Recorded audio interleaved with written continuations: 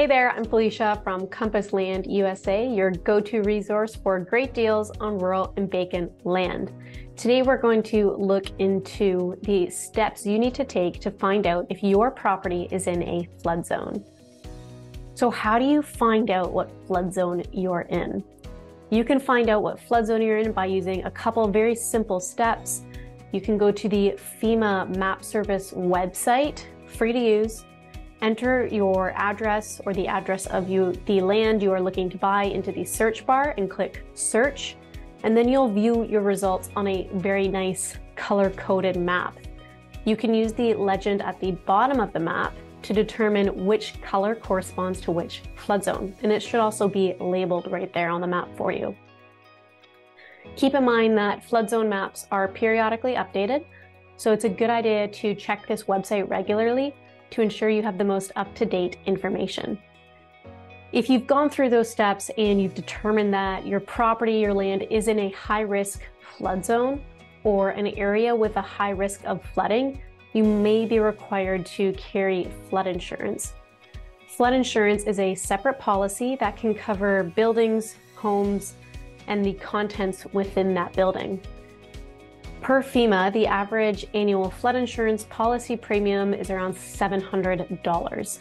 That's a fairly low annual cost to protect you from flood damages.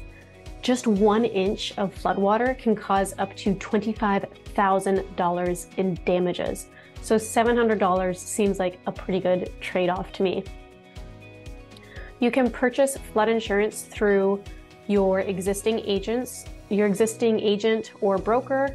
And if you need help finding a provider, you can go to floodsmart.gov.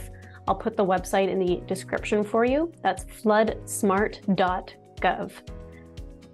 There's also the National Flood Insurance Program. This is a federal program that offers flood insurance to homeowners, renters, business owners in a set of participating communities. You could also try a private insurance company or get your flood insurance through a state-run program. Once you've chosen a provider, you need to decide between a standard policy and a preferred risk policy. A standard policy, again, will cover buildings and contents, while a preferred risk policy covers either building or contents. That's not an and. It's either the building or its contents. So it's totally up to you which one you want to go with.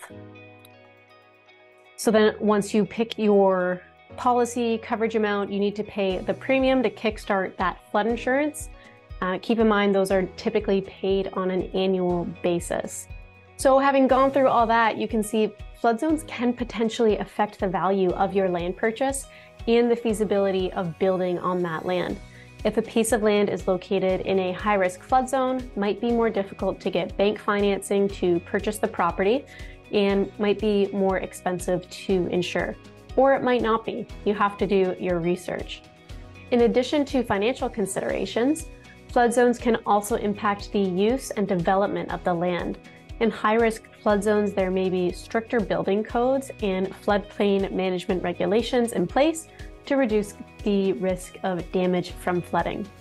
These regulations may limit the type of structures that can be built on the land or require that structures be built to a certain elevation to reduce the risk of flood damage. So I hope you found that helpful. If you have any questions, leave a comment in the description below and we'll do our best to answer as quickly as possible. If you enjoyed this video, please give it a thumbs up and don't forget to subscribe to our channel. That way you're the very first to know when a new property tour video is published. Thanks again for watching. I'll talk to you soon.